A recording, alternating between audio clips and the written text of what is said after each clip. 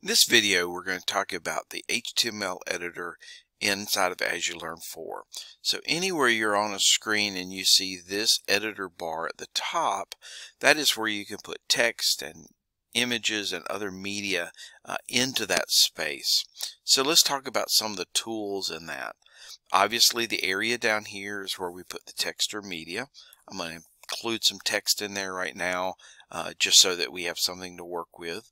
And a note with this, if you are using the paste command, make sure you paste as plain text so that if you've copied from Word or another web page, you don't get background code or other things in the background that you may not be aware of that may have an adverse effect on the way it's displayed.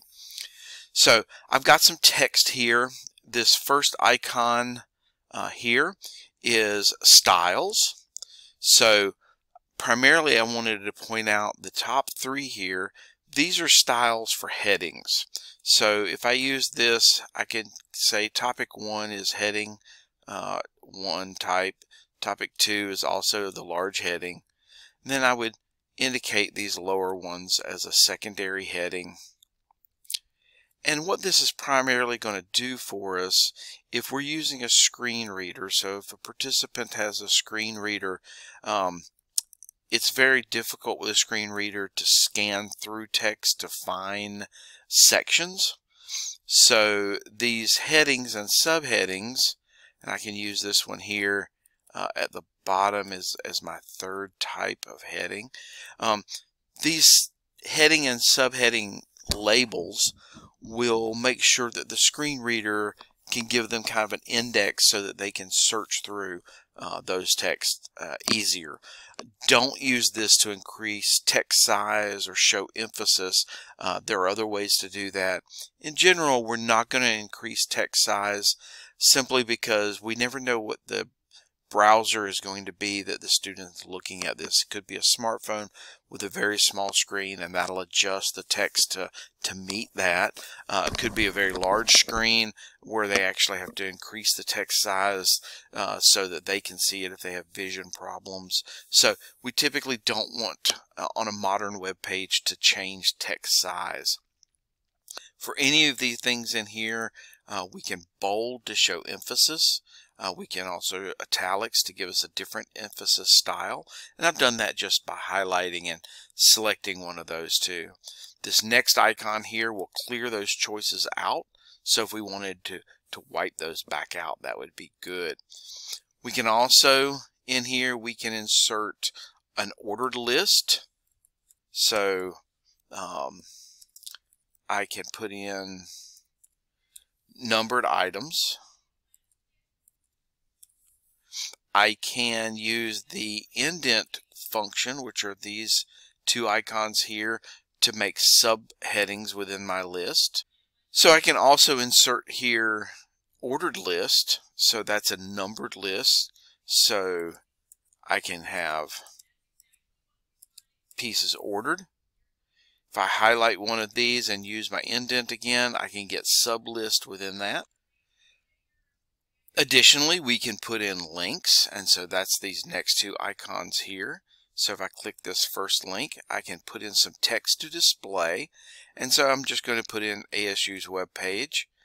And with this, I always want the text to display to give an indication to the user of where this link is going to go to. Don't use things like click here or click or something like that. The link should tell them where to go. Also, do not use the URL for the link in there, because the text reader coming through would read the URL and then read it again because it would show the actual URL link. And I'm just going to put in app state. I don't typically want to open in a new window because that is very confusing. It can lead to where they can't get back into your class if they lose where they are. So typically we want to open it in a new window or the same window that we're in. So there's our web page as a blue underlined text link. I can clear that or delete that by highlighting it and clicking this next link to unlink. Additionally, I can put in an image. So this next icon is insert image. and I can browse for that image. And I have the option of my Google Docs file, local files, or uploading a file from my computer. So that's what I'm going to do. I'm going to choose that. And here's a picture of a car. And I'm going to choose a license. This one happens to be a Creative Commons license picture. So I'm going to use that. And then I want to make sure that I put in a description for this. So this is an alt tag to indicate what the image is for someone who couldn't see it. So this is a silver and burgundy 1978 Panther DeVille saloon car. So that would give them an indication.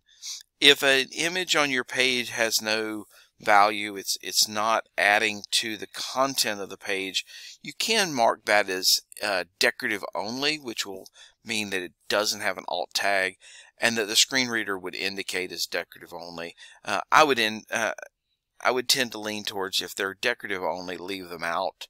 These are informational pages. We don't really want the student to have to go through and go around images that don't mean anything. This page or this image is fairly large, so I could change the piece here, but I want to leave this auto size on so that it can adjust the size of the page.